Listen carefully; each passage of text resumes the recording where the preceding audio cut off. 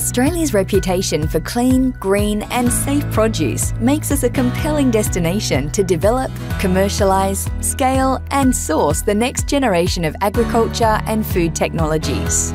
Australia's agri-food sector is about a $60 billion industry.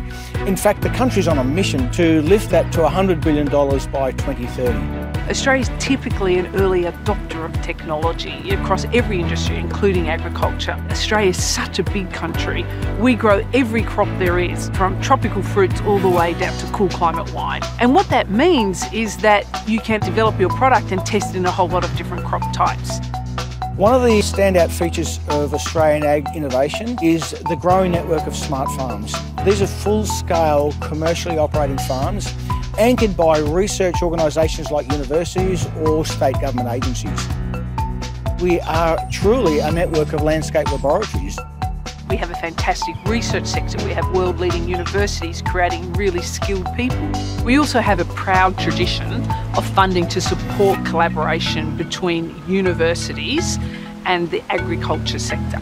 We're really open for business to attract collaborators and people to come here and help make a difference.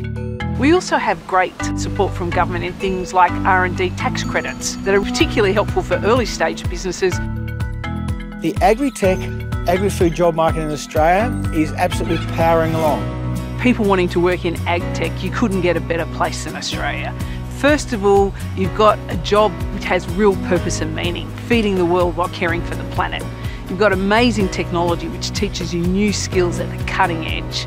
And you get to live in a country that's diverse and safe with great livability. It really doesn't get better than that.